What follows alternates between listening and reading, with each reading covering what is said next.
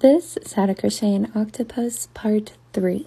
This time I'm going to add a single crochet into the first stitch, and then I'm going to move my stitch marker to mark the beginning of my row, and then I'm going to add a second single crochet into the same stitch.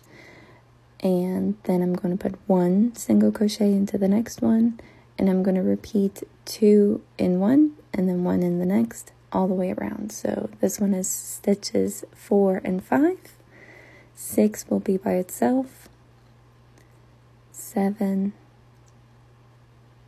8 in one stitch, and then 9 by itself. If you're a pattern person, this is the third row, so your repeats are going to be multiples of 3. So every single stitch that's by itself is going to be a multiple of 3. That's how I remember my stitch counts, because at the end of row 3, because it's the third row and I was working in multiples of 3, I started with 6. 6 times 3 is 18. So I need to have 18 stitches for my final stitch count. But if you like these kind of close-up stitch tutorials, be sure to like and follow. I post them every single day on my page. And here's the written pattern.